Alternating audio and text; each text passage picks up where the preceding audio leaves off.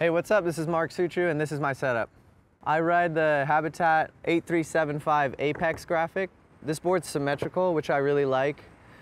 When I'm trying a trick for a long time, if I'm not skating a symmetrical board, the trucks will start to pull a certain way because of how I'm leaning on it, like say to the right. But with a symmetrical board, every couple tries, I can just turn it around and even out the trucks. So I feel like the trucks will last longer that way. I skate Thunder trucks, 1/48s, and with the 8375, that fits the board perfectly, the same width. If it's too wide and the wheels come out a little bit, you can mess up sometimes and push and hit your wheels, and then you'd fall.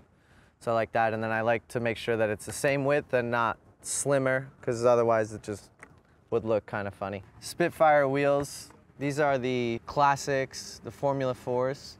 I normally skate conical fulls, but somebody gave me these and I really like them, so sticking with them. And I skate Bones Swiss bearings. I skate Jessup Ultra Grip. Sticky, keeps me going. I don't have a preference between Phillips or Allen. I kind of just take whatever is given to me, and if my bolts seem to be getting stripped or old, I just look for a new set, and whatever is around I take.